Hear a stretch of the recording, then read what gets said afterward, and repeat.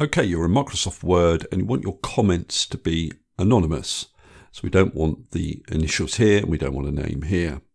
Now to achieve this, go to File on the ribbon and then go down to Info.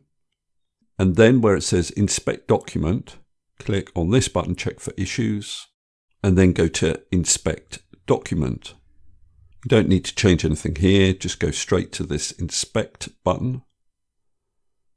And then where it says Document Properties and Personal Information, click on the Remove All button.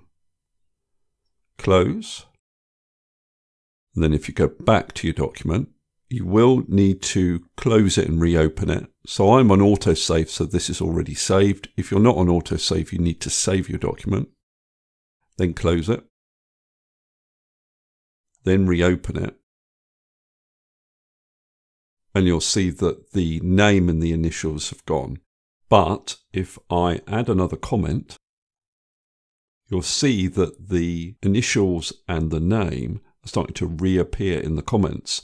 But what you've got to remember is it only removes that information when you save it, close it, and reopen it. So if I put a test comment in here, then I'm going to close this, reopen it. You'll see at that point the personal information has been deleted.